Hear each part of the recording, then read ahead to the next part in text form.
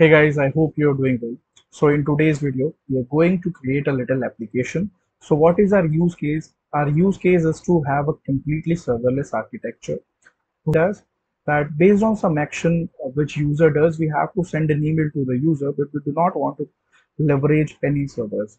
So we are using AWS API Gateway, Lambda and SES, and through which user does some action, he or she hits the API Gateway endpoint and then receives an email through Gmail on his email account. So let's see how does it looks like. I have created that implementation and I will do that all the configuration in front of you, right? So this is Postman. This is our API endpoint, right?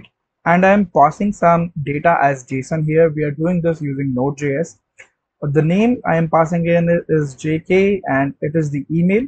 Now what we are going to do, we are just going to simply send button. When I have sent it, now let's go to my email. I can see there's one message in my email and the time is in UTC, so you can ignore it. Let me show you the time in UTC right now. So it is 11:43 and we received that email at 11:36. Sorry, this is not the one. This is the one 11:43. This is the email that we have sent right now.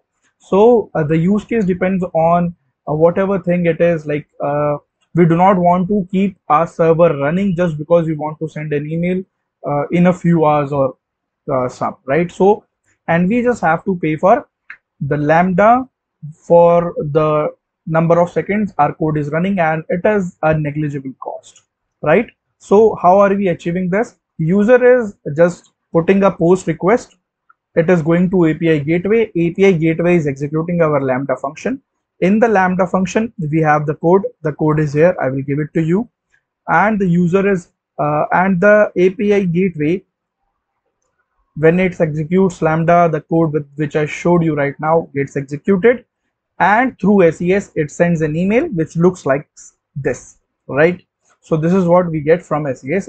All the services are from AWS. We get an email on Gmail or whatever the user's email is, right? We get an email there.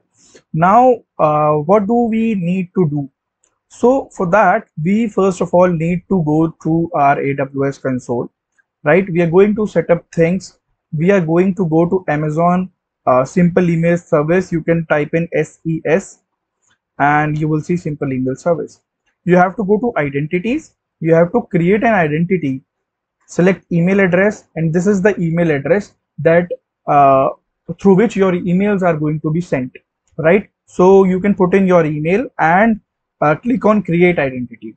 When you click on create identity, you will receive an email on your email address. You have to click that link. That email is from Amazon to confirm that this email address is yours. Now when you are done, you are going to go into IAM. You are going to go in IAM. In identity and access management, you are going to roles, create a role and select AWS service as the trusted entity type.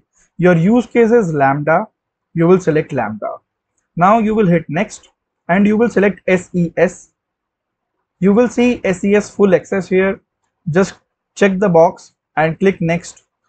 Provide any role name that you prefer, right? I have a role already in place and the name is SES full access, right? Now what we are going to do, now we are going to go to Lambda to configure the function. This is Lambda. I am going to create a function and the function name is test. Runtime environment I'm going to select as Node.js 16. Default execution role, you have to change it.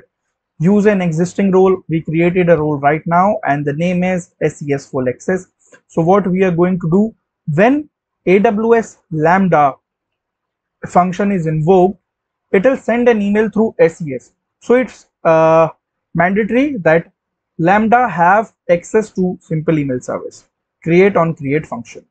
Now you will see code here. So you have to write some code. Let me go to app eraser. Now you can see we have some code here. Let me copy it. Now I am explaining you everything. Okay. Remove it from here, JavaScript and all. So first of all, what we are going to do, we need AWS SDK for this, right? What is we are going to do next is from AWS, we are going to create a simple email service object SES. We are going to pass a region. My region is AP South 1. You are going to pass your region here. Now, exports.handler is the basic default function of Lambda. Now here we are configuring parameters on which our email will be sent. So the destination is the to address, which is event.email. Where are we going to get this event object from? So whatever the body of the payload that we are going to pass, it is the event object, right? So from event object, we can have name, email, and message. Now what we are going to do here, to address is event.email. This is the body. I am passing a data dear event.name to uppercase. This is a test email. Pardon me. Now this is the subject, test email from SES via Lambda. Source is my email address, which I just verified in the simple email service, right? Now what we are going to do, we are going to enter a try and catch block. Right, in try and catch block, what we are doing is ses.send email and parameters. These parameters we are going to pass, and we are going to await that promise. Now we are going to store the result in data. You can completely ignore this line. This was for testing purposes only. Now when the email is sent successfully, you will get a return status, which is code is 200 and messages email sent successfully. Same is here, email sent successfully and status code is 200. So when a Lambda function is successful in sending that email, it is going to give us this email sent successfully. Otherwise it is going to throw this error to us, 500 code error sending email. We are done with this. Simply deploy this. Once this is deployed, we are going to configure our API gateway. Now I am going to API gateway, and now I am going to create a new API. It is going to be a REST API. Build it. Name is YouTube demo. This is the name, and the endpoint type is going to be regional. Just create the API. First, go to stages, create a stage. It is basically sort of environment for us. I'm going to put test in it and create a stage. Deployment. Sorry, let's wait. We gotta deploy the API first, then we will create the stage. So resources, create a resource. Resource path is test, and resource name is going to be sent. Create. Right, on send we are going to create a method which is post method. Integration type is Lambda function because we want to execute our Lambda function.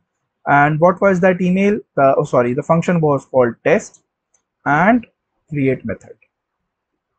You will create this method. You can now, what you can do is test. So I will put these details here to see if everything is fine. Test it out. If everything is good because we got a status code of 200, and here I have received an email from DSJK 1151. This is the most recent email that we have got. So which means we have configured our API gateway correctly. Now we are going to deploy this API. Before deployment, let's go to stages. Now we will be able to create a stage. Deployment, why do we not see any deployment? Stage name is test. Just wait a second. Resources, deploy the API. No stage, deploy it. It is deployed. Stages, create a stage. Test, deployment. We have the deployment here. Create a stage. And now to this stage we have the invoke URL. We have this invoke URL. Now I am going to paste this URL here, and our endpoint was sent. Let's test it out finally.